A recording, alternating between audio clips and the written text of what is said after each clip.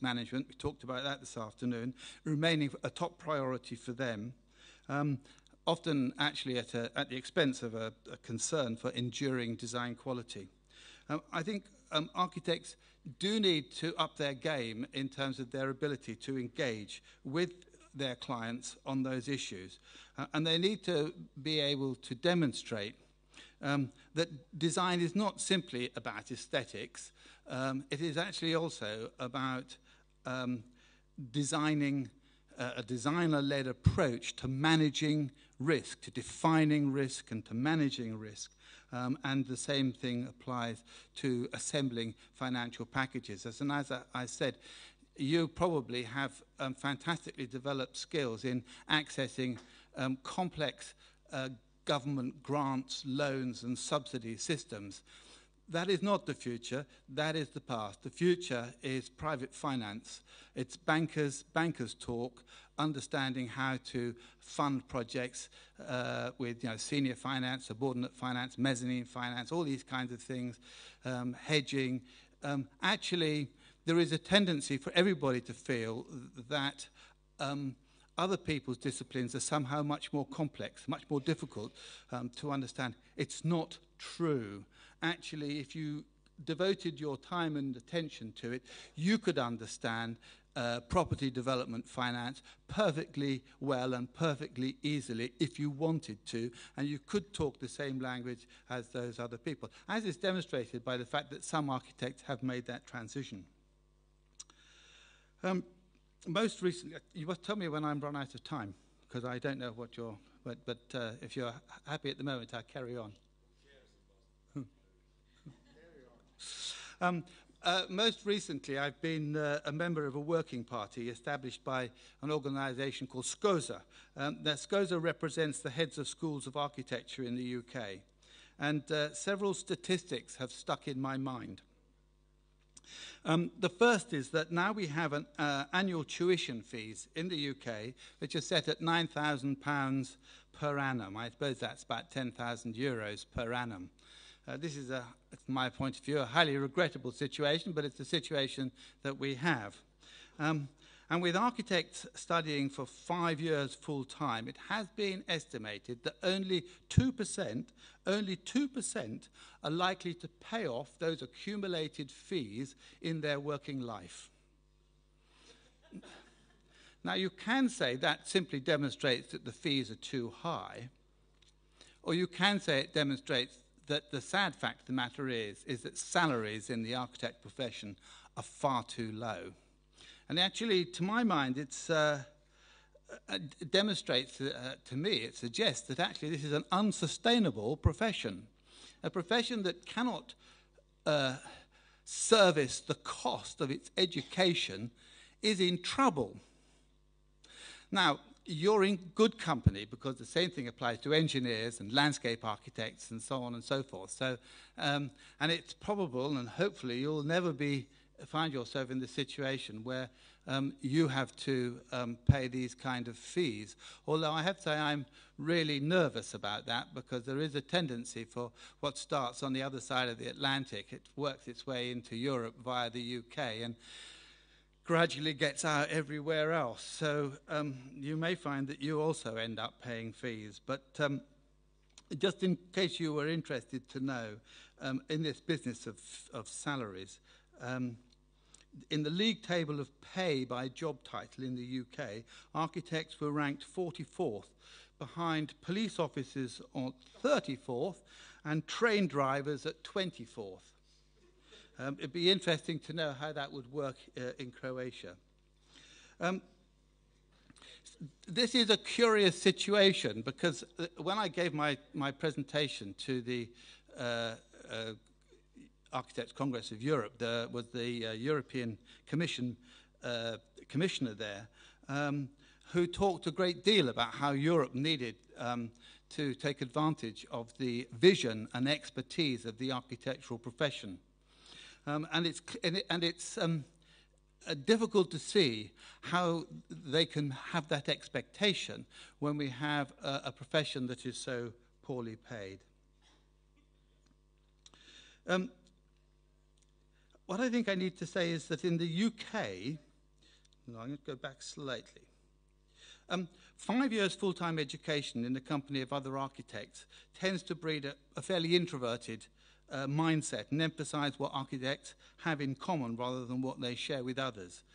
40 years ago, the majority of architects in the UK were directly employed by the public sector. Today, that proportion in the UK is minimal. Instead, most architects work in private practice, and as we said, many of those as sole practitioners. Now, this is regarded as completely normal by all those architects, most of whom don't now remember that previous generations worked for the public sector. Why is it that so many young architects coming out of architectural education dream of setting up their own practice rather than joining existing firms or have the ambition to create great practices, great businesses themselves? Why don't we have more architects creating companies like Arup or construction companies like Skanska? Where are the European equivalents of AECOM and Gensler? What's actually happening in the UK is that more and more architects are being employed by contractors. First of all, over 50% of architects' clients are contractors now, so that many end users prefer to contract with architects via a contractor, complete reversal of the historic relationships. And actually, increasingly, contractors are going to be employing architects directly within their own workforce because they'll perceive that as being a more efficient way of doing it. And that's going to require a change of attitude from many architects who have views about professional ethics, about traditional relationships and separations, clients, contractors, architects, which actually I suspect no longer fit for purpose in the 21st century. We have to work our way through finding a new position for architects which maintains our self-respect, which I think hopefully would put more emphasis on the value we bring to society, while at the same time giving ourselves a more secure financial future. So, to conclude, my own sense is that architects have so much to offer, not just in their traditional territory, but much more widely. And heaven knows, society faces enormous challenges that could benefit from our attention. So many architects in Europe are underemployed, and the problems are vast. And although the future may be quite challenging for architectural practice as we know it now, the fact of the matter is, with a rapidly expanding global population and massive urbanization of that global population, we need to create a massive step change in the quantum of built environment and master planned environment. And that's our job. That's what we do. So if we can find a way of structuring our profession, we should have lots to do. But we will need to learn new skills. We'll have to be open to doing different things as well as the traditional things.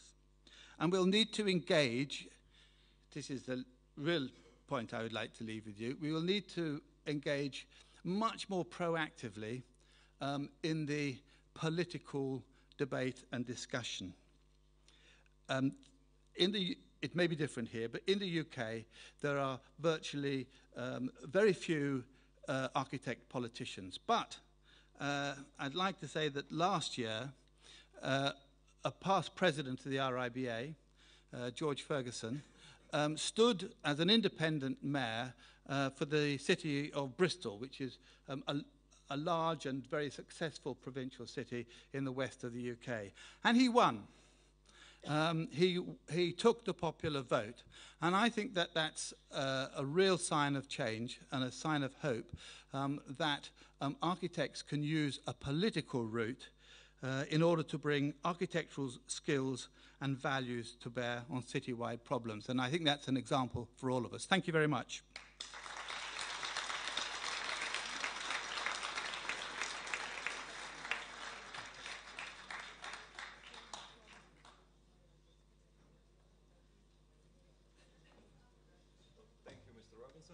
I don't know if there's, maybe we do have time for one question, maybe, if there is a question, or we do not have time. Yes, one fast, please, question. I'd like to ask a question on terms of globalization, in terms of EU globalization, for example, let's say Croatia joining the EU, and this influx of foreign artists from the East joining the European family. How do you see this is going to affect both the West and both the East, let's say UK and Croatia, in this new process?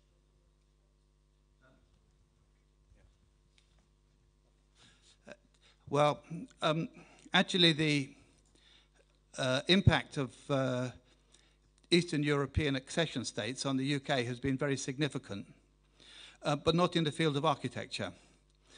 What we have noticed is very large numbers of people from countries like Poland and Czechoslovakia and the Baltic states moving to the UK in much greater numbers than we anticipated. This is partly because London has really not been impacted by the global financial crisis. Construction has continued on major projects, the Olympics, the Crossrail, big office blocks, and for some architects they've sailed through it without any problem at all. Others have found it difficult, but we haven't had lots of architects moving to the UK. As the economy picks up, I think that may change, because as construction gets back to the pre-recession, pre-crisis levels, what's happened in the meantime is a lot of UK firms have been out all over the world trying to find work. As the global economy expands, those firms are going to find they do have a lot more work than they can do without recruiting. And I would not be at all surprised if they don't then start recruiting quite extensively from within Europe. I know that they really like architectural students from Spain and Germany because they have that engineering discipline built in there as well.